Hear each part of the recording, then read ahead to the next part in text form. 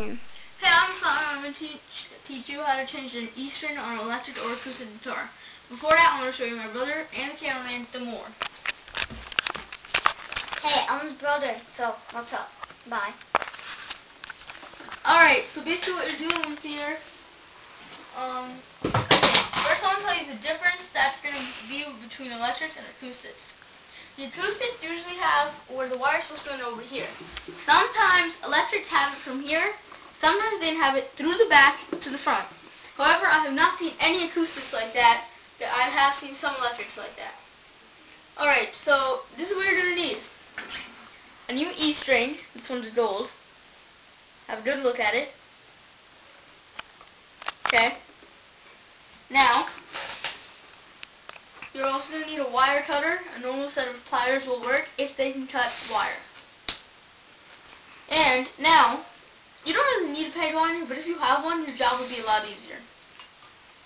Alright, so basically, this is what we're going to do. Say how it's just hard. Bend this a little bit, okay?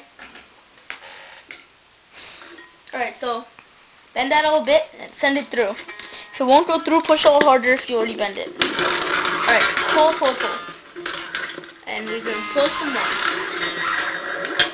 Pull until that, wait, pull until that thing is right over there, just like the rest. Then, as you can see, they will give you a lot of extra strength. Some people cut it off at a post. However, I don't do that. Okay, so I just put it in, and then I have to check something else. On every guitar, there's going to be a pattern for the strings, okay?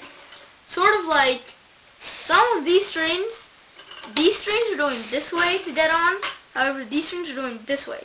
So since this is on this side, I'm going to go this way. Alright, so first, make sure you have the slot right. See, this is sliding out. Make sure you have it in the right slot. Okay, once I tighten it a little bit, it'll get fixed. So I'm going to grab my peg winder, start winding it, you know. Okay, wait. Sorry. Other one. Alright, so start winding it. Keep on winding it. Then I check the string when it gets all hard. It's too loose. Tighten it a little bit more. Check it again. And it's tight. And I'm going to grab my wire cutter. Alright, grab it and cut. Hope that video helped. So, leave me feedback. Bye, guys.